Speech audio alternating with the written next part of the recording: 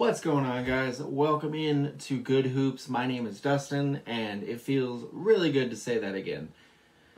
It has been way too long since I've been posting videos on here, and these NBA playoffs have been way too good to not be posting videos on here. So, I'm back. Wanted to stay a little more consistent here now. Got the Lakers hat on because I'm about to be a super hater, so I got to at least keep my fandom on display. I have to keep it honest, but I want to talk about the first team eliminated in the playoffs and the only team with the very poor distinction of not winning a single game this postseason in their series, the Brooklyn Nets. From preseason title favorites to a hell of a lot more questions than I think anyone expected, this Nets team just imploded down the stretch, and there's a couple really big questions hanging over this franchise that are not just related to Ben Simmons. Now, this team did have a lot of injuries. In particular, losing Joe Harris, who fits so well into that system and was clearly a focal point for Steve Nash when he had everyone healthy, put Steve Nash under pressure to come up with new ways to initiate the offense and new ways to take advantage of all of the attention that Kyrie, KD, and at one point James Harden were supposed to attract. And that's another thing, obviously. The James Harden-sized, Ben Simmons-sized elephant in the room is that they traded a lot of their depth to get James Harden last season and did not get a lot of that depth back when they traded James Harden away less than a year later. Now, you can't blame the franchise for taking a swing to get a guy like James Harden. He's been very, very different than what we're used to seeing from him this season and in the playoffs, but no one knew that when the trade happened. It was like, okay, well, he seems to be sandbagging it, so whatever. So last year when they traded for him, at least I should say, everyone was like, okay, this is a super team, lock him in. And injuries happen, and, that type of stuff happens, but everyone's expectations were that this was the year. And for Brooklyn, this kind of had to be the year. So for it to just devolve like this, to where now Kyrie has a player option for next year at about $37 million, and he's going to be eligible for an extension, which could, I believe, max out at about $250 million over 4 or 5 years. Can't imagine he's not going to want that amount of money. So now, all of a sudden, they have KD, who's under contract for another 4 years. He just signed his extension. Kyrie, who can opt out and come back on at an even bigger price with the variables and the unknowns that come from him. And, I mean, who knows how he's going to feel day-to-day even. And then Ben Simmons, who is, God love him, who knows? He signed his big extension. He's on the books next year for $35 million. And he has not played a game of basketball in over a calendar year. He was rumored and hyped up to join the Nets and play multiple times after the deadline when they got him. And instead it was just excuse after excuse. And now it's coming out that he has a mental block about playing because of last year's playoffs when he was on the 76ers against Atlanta. And the stress of this mental block can manifest as back pain, according to what he is saying.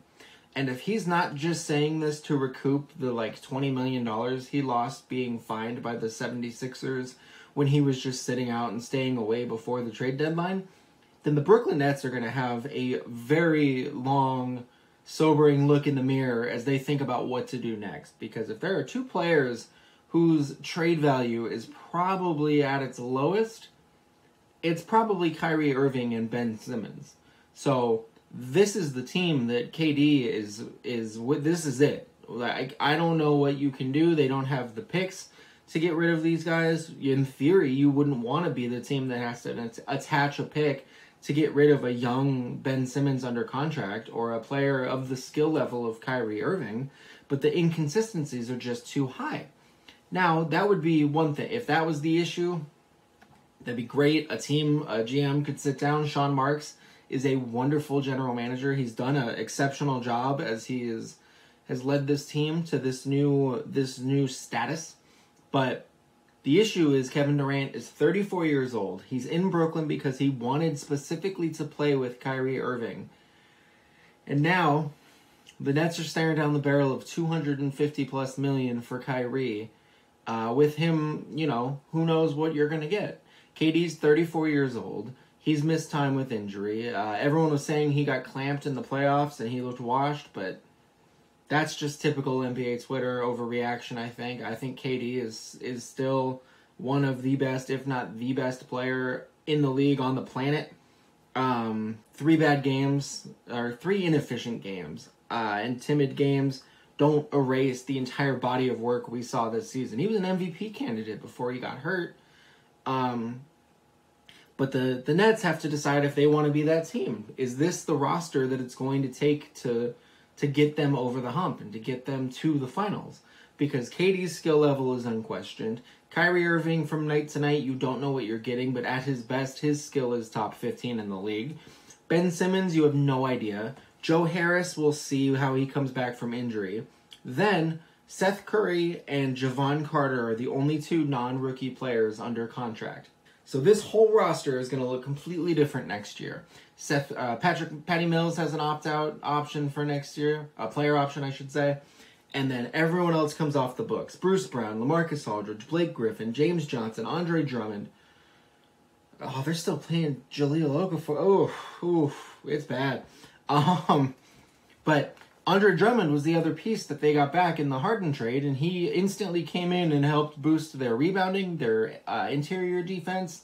And so to lose him, to have to go back to the drawing board on these guys, is going to be tough, because if they sign Kyrie and they're paying Ben Simmons $35 million next year, KD $45 million next year, and Kyrie opts in for 37 or more, they're going to be pretty hamstrung on who they can go get. I'm really curious to see what happens. And the thing that killed them this entire playoffs with Boston was their depth. Boston just sent defenders at KD. They said, we're going to let KD struggle. We're going to let everyone else do their thing. Kyrie was oddly pensive and passive through a lot of the games. It never felt like he was interested in taking over, which is another problem. And they just didn't have the depth and the shooting needed. You can only call on Seth Curry and Patty Mills for so long. I don't know if it would have made a difference if they had Joe Harris out there, because really, the outside shooting wasn't the problem. The problem was when your interior players are Andre Drummond, LaMarcus Aldridge, and Blake Griffin, you're going to have a hard time getting stops, and you're going to have a hard time manufacturing offense for them that isn't created by someone like Kyrie or Patty Mills. So what they need to find is another strong forward position player that they can put out there either alongside KD or in those minutes when KD is resting, that is skilled enough to create their own shot, but also competent enough to move in the flow of the offense and know where to be on defense. And that type of player is making $15-25 million right now a year. That's become one of the most valuable archetypes of player in the league. So unless Brooklyn has a trade in mind, or they're thinking sign and trade with someone, it's going to be bleak. It's going to be rough. And honestly, I think that's a bummer. This was a team that had high expectations before the year. KD's one of my favorite players of all time, really. I love watching KD play. Seeing him, I'll never forget seeing him in person when he was still in OKC. And, he dropped, 50-something, but it was he didn't break a sweat. It was like watching a video game where, he just went up and down the court, just up and scored, and back and grabbed the rebound and up and scored, and it was beautiful. And he's had that smoothness and that fluidity to his game forever, and I love it. So to see him be here now, when he was in the perfect basketball situation with the Warriors, it's tough. It's a tough look.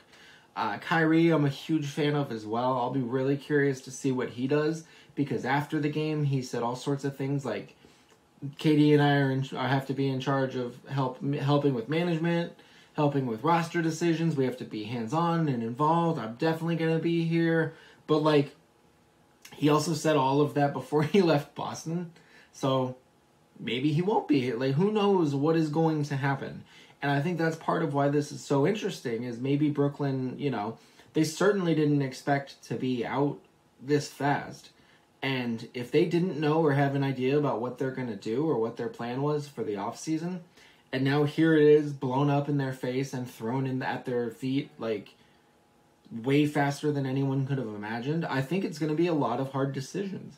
I think someone like Joe Harris with the injury issues and the contract, if they end up keeping Patty Mills and Seth Curry, Joe Harris could be expendable. I think Seth Curry could be expendable because that's what they're going to have to give up to get anything of substance back. You don't have the picks to do it.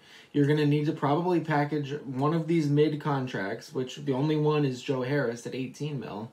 You're going to have to package him with some picks and hope that you can go get a serviceable interior player that can help anchor your defense and is good enough on offense to hold their own. So, like, in theory, if they had the cap space, the perfect player for this team would be if DeAndre Ayton did not re-sign with Phoenix.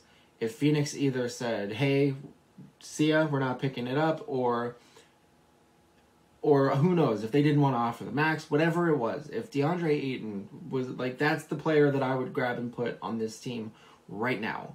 Or, like, Miles Bridges. But Miles Bridges is kind of more of the same. He's better defensively than a lot of the wings that aren't KD.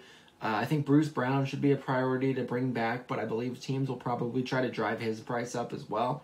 So I'm really interested as someone invested in KD's success and his career. I'm very interested to see where this goes. I think I have faith in Sean Marks, I should say. I think he's shown what a good GM he can be over the years and the deals he's made and the moves he's pulled off.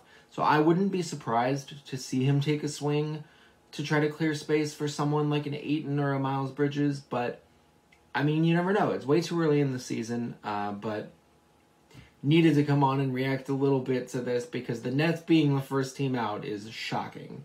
And the way they got knocked out is unbelievable. I still cannot believe what we saw.